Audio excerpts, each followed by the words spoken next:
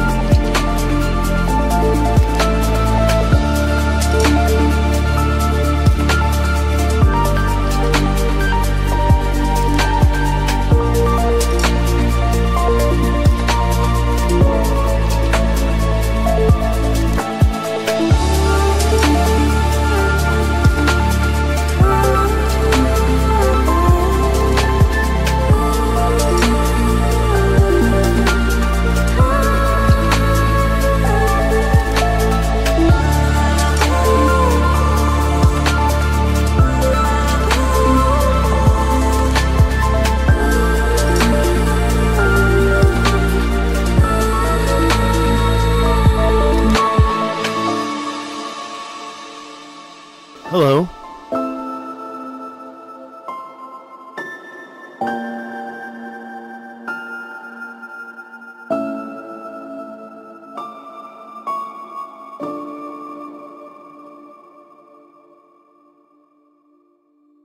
Today's video is to kind of show some new axial alignment pictures of some stuff that I found while looking through Utah near the Canyonlands. And for example, this new Carolina Bay survey shows that Clovis was bombarded by a cataclysmic event 13,000 years ago, the same time that Atlantis was taken out, right? So we now know what happened to Clovis and why they disappeared, right?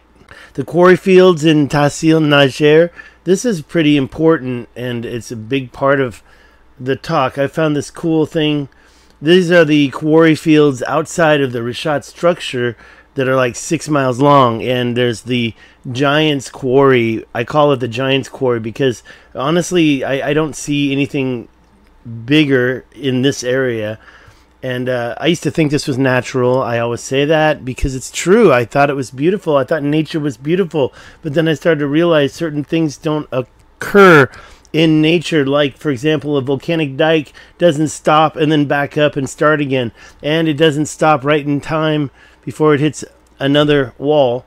And, of course, it looks like it might be going through there. But if you look at the other side, the sea shows it's actually going up. As I described in the video, in the interview I did with Nikki, there's a lot of really crazy stuff. These, I mean, something like this, to me, doesn't make sense. And I can go here. This is also near the Canyonlands. This whole area is highly suspect.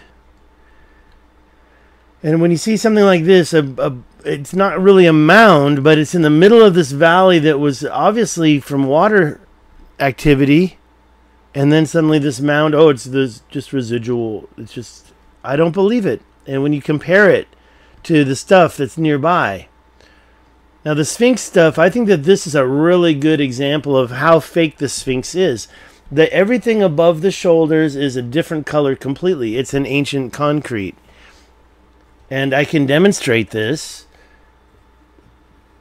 Don't blame me for never having gone there. You know, I'm actually quite interested in this angle. This is a really interesting angle because you can see the rump is so high up. And it's actually still... this is the third member right here. And the third member, in my opinion, could have been added from a separate block before they even dug this up.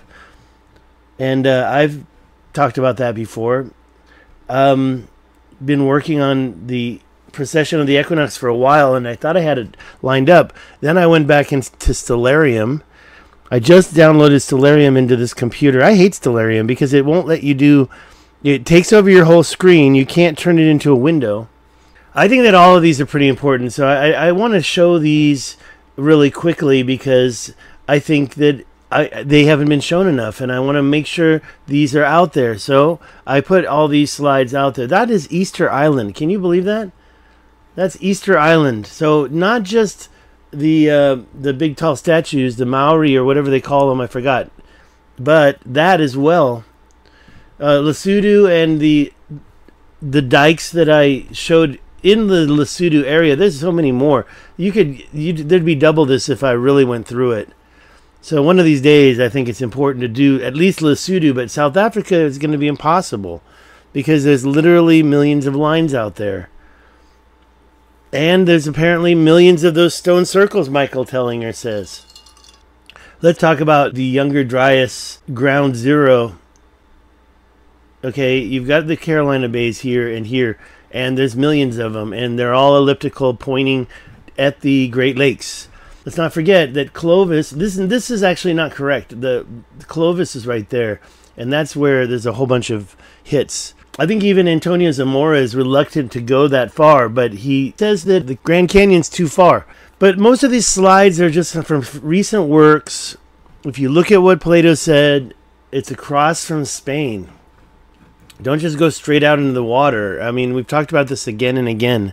I've had to argue about this again and again. Everybody's so addicted to the mainstream narrative. I think this is an important point as far as this body of sand that has gone over this floodplain here. And you can see that the sand covers the edge. I think this is important for the Richat because it demonstrates, first of all, that shoreline on the north side and the body of water that possibly fills the whole area right here, this blue area. We have the Tamanrasset Paleo River going this direction, something like that, right? I might be wrong a little bit. I might have done it wrong. I did it from memory. But then you've got what I believe are other canals serving, and then canals that are in these Adrar Plateau. I walked through that canal, and I didn't put the other canal yet that's right here that points right at the Richat. I'll show that later, of course, but you see this body of water on the north side. It was there, right? And how far up did it go? I kind of want to make sure to talk about where this place is, Planetary Valley. Planetary Valley is in Libya, but it's right next to Algeria, and I'm going to be talking a lot about the Tassil Najir National Park. I wouldn't call it a forest. I definitely wanted to insert the name and the location in Libya. So we'll show this. I mean, I've shown this a million times, but I've been looking at the Richat Structure since 2009. Today we're going to talk about a third mound set, these two right here, and the fact that they're aligned at the same ancient alignment. If I get back to the Richat Structure, it's going to be to look for this kind of thing. Now, I haven't seen this in real life. This is a photograph taken, and I got a copy of it. This is something from the very beginning. I won't get into that. This is something from Grant Hancock. He taught me that, and by the way, we just saw Uncharted X do something, and he had a few of these in North America, but he didn't talk about some of these in South America. And look at Bluefish, 24,000 years old. It's a picture of some dolmen Anthony showed me. That's, I forgot his, Justice. This is Mauritania. A map that you can get that's a lot better than Google. Me meeting George Howard and Randall Carlson and Graham Hancock. This is a facebook.com/wasthisatlantis, something I created to share my screen pictures and have links available. So let's talk about that. This one here has it, so we can click right on there and it'll open up Google Earth right there at that location. Now sometimes I'd kind of change the angle, but that one is exactly the same. And the reason why I think this is important, because this is South Africa, but you can see how this volcanic dike comes up and hits the mountain. It kind of seems like it stops right about here. I'm not going to say that it goes up and over, but it did rise up, and it kind of rose up about here and then flattened out. And you can see that going across, and if you want to measure that, I'd say that that is under a mile. Not sure, but we can measure it just to kind of check these out. 10,000 feet. And that happens to be 1.9 miles, so it's 2 miles almost. Let's change it back to feet. I actually was always looking more here. And this one is very short, I think, right? How far? And I'm going across the edge because it does too. It's about 1,000 feet. Why do I say I do that? Because you can see the line. Now, it may have turned into a road, but you can see the line kind of going up and over, like right here as well. It doesn't look like it's a road, though. It doesn't look like people are driving over that. Another question I just recently was asking myself is it allowing a river to come through right there? Is there a breach of some sort, or was it possibly created that way to allow the water to come right through there? There's always an allowance of water. Look over here. This one seems like it's letting the water come out there. And there's a water tank. You might even try to tell me this is modern day. And I've always said I could have done that.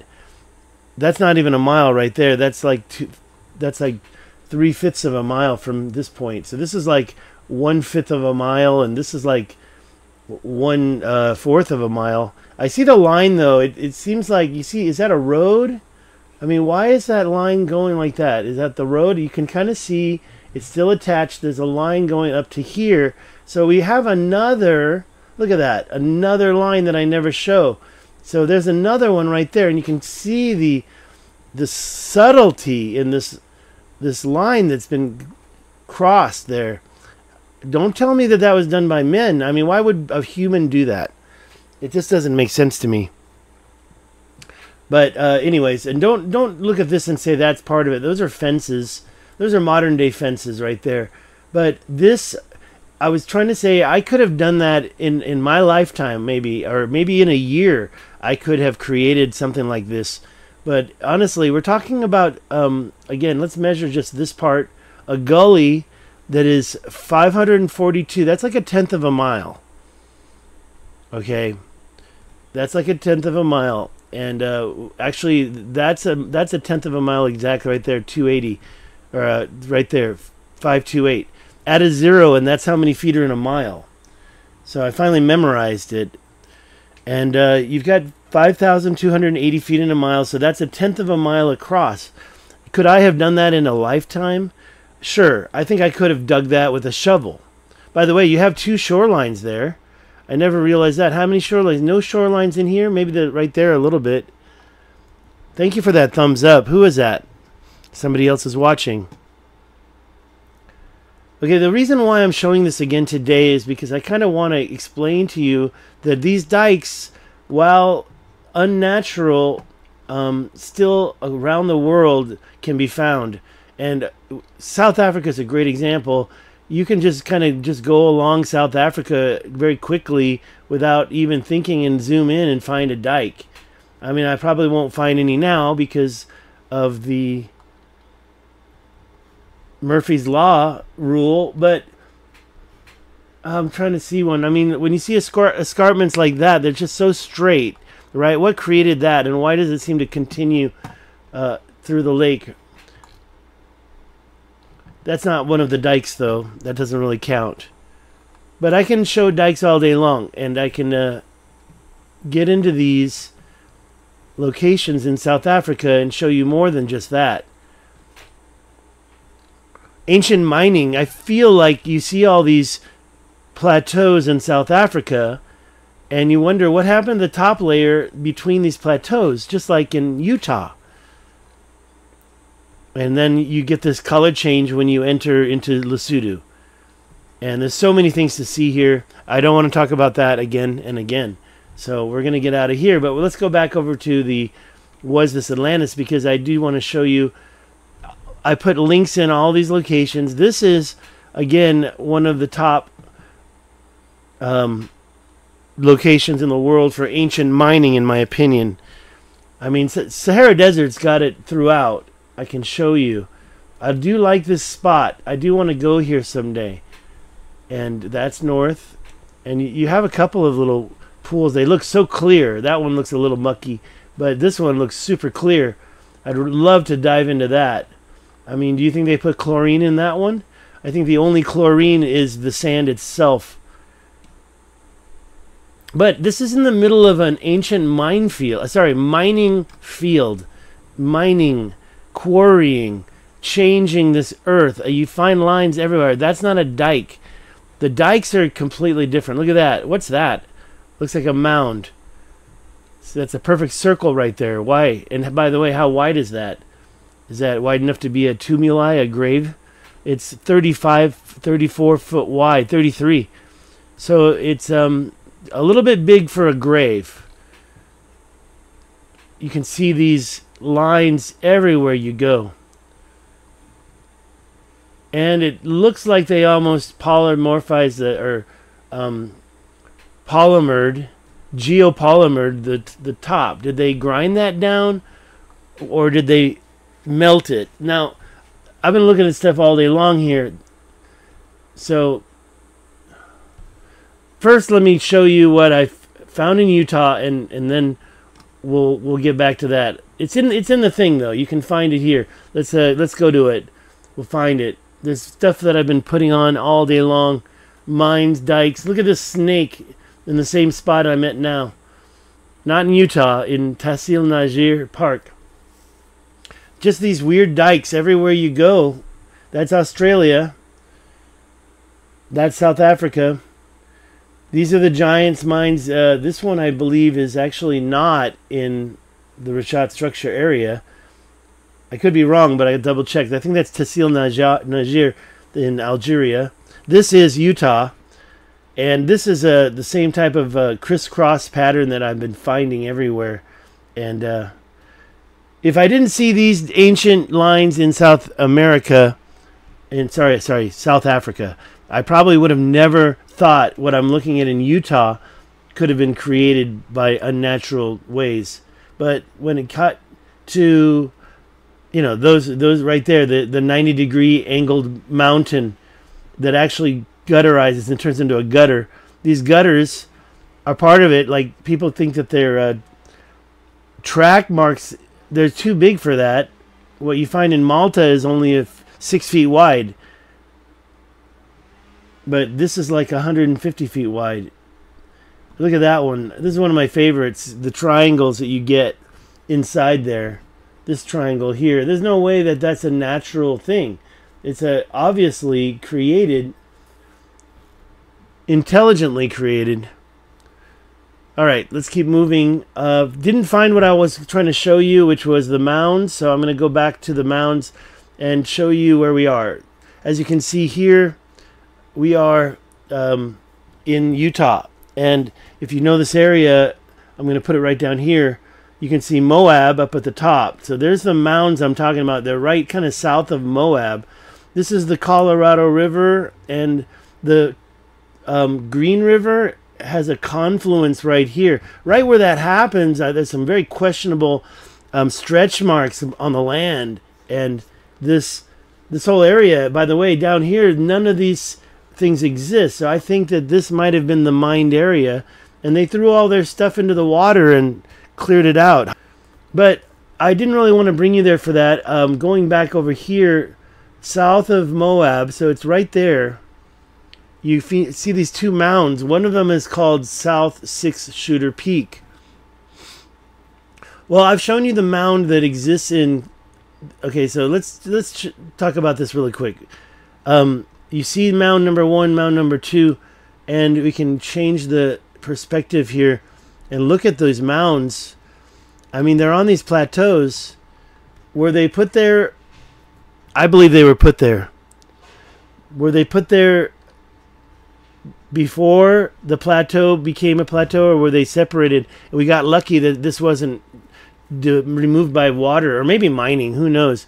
I think there may have been some mining going on in here, but it does look pretty natural to me, so I don't really chase stuff that looks natural. You can see a couple of shorelines in there. But let's take a look at one other thing about these two mounds. And that's, first we'll go north and put it on 2D and zoom out. So we can see the angle here is kind of 45 degrees to the north. Sorry, the northwest. Actually, I probably want to change the name because I was saying northeast, because I'm talking about where the compass points. So I should probably think about changing that. Northwest was the previous axis. This is when they're aligned and facing up, which is not north. Take a look down there. It's more of northeast. But when you go in here and you look at this little dike that happens to be coming right off the north side, I mean, if you want to angle it like that, that would be still almost the same 45-degree angle to the northeast, but it doesn't seem to align with the mound across the way. So I'm going to ignore that call. Okay, getting distractions. I told you I'm going to turn off that phone next time. I'm going to... Sorry about that. Let me just silence this phone.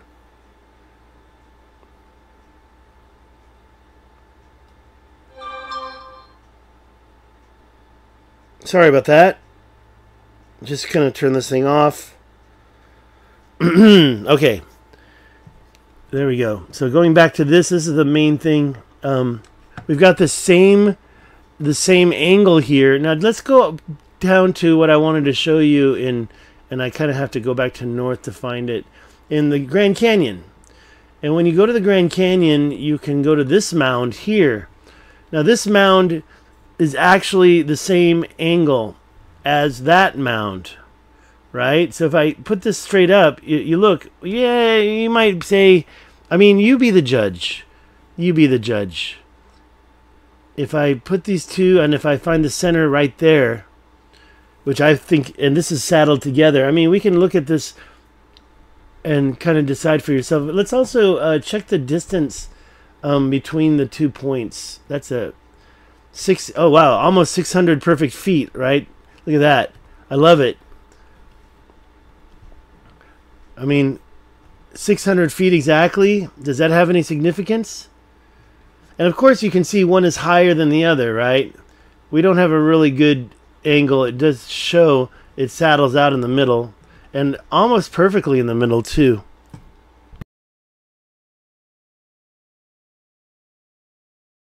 I'm going to go back. Let's go back to the Utah one. Now, there's a lot of stuff going on right there. But we're going to go back to the Utah one, and we're going to...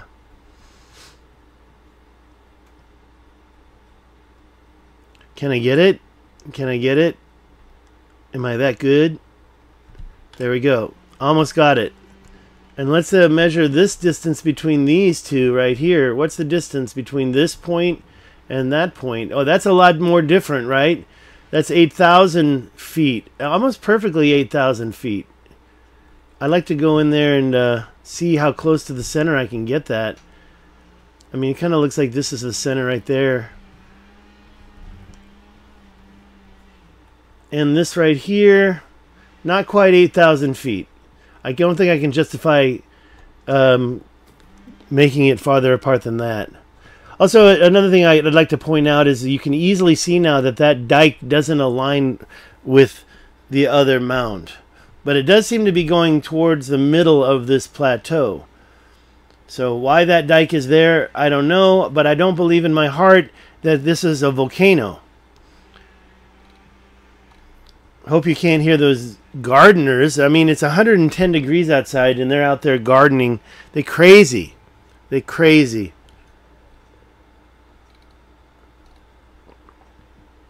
Okay, so if you ask me, well, what about that third one?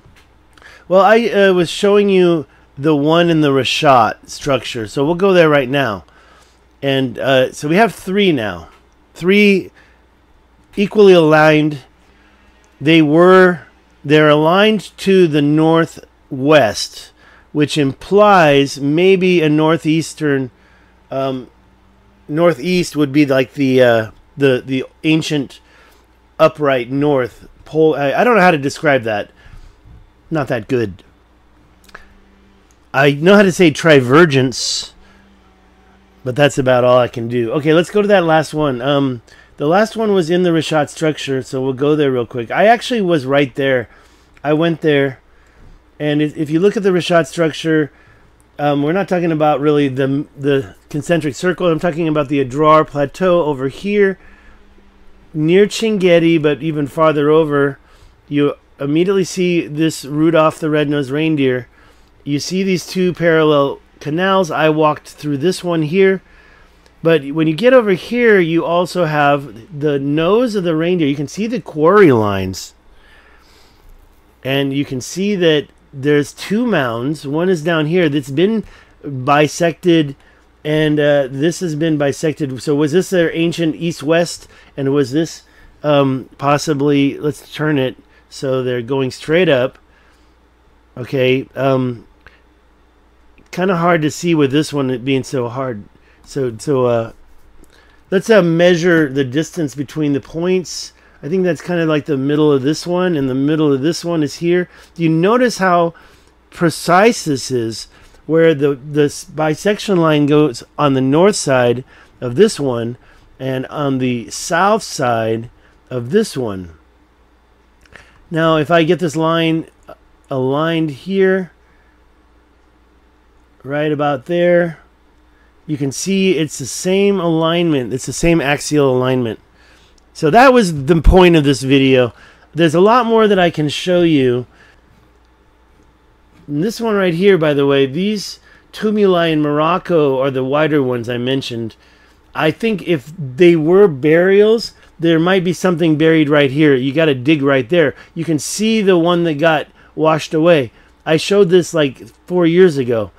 You can see the antennae of this one are whole, and they're so big. But over here, it's like the head, the antennae, it's actually washed out, because you can see it. This part right here is what's left over. So the tip, if you got a body in there, that part is definitely washed away. What happened to it? Well, it flooded down the river in this new flood zone. Okay, let's see here. What am I showing next? I'm showing you, that's Tessil Niger, that's Planetary Valley, that's Algeria, and that's Libya.